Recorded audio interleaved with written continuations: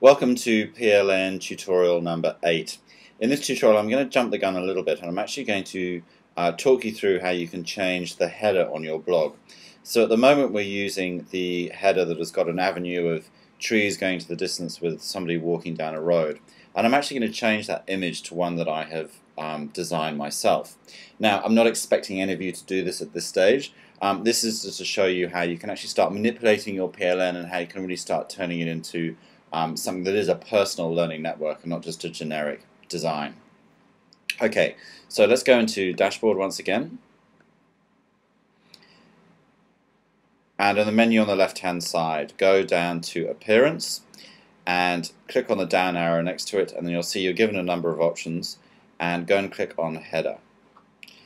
And so this will take you to an area where you can actually change the header. Now, if you don't have your own that is designed, WordPress do give you another 8 there that you can use, but I'm actually going to upload one that I have designed, and I've designed it very specifically. So here it says to you that the images need to be 940 by 198 pixels, and I've designed one that is pretty much that size, so there's not a lot of cropping that needs to go on.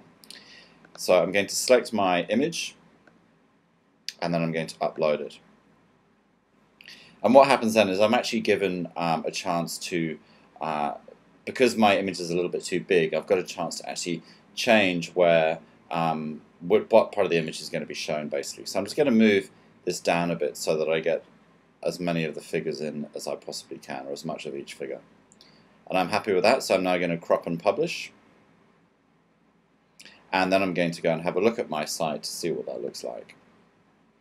So my page now has got my own image in there, and I'm quite happy with that.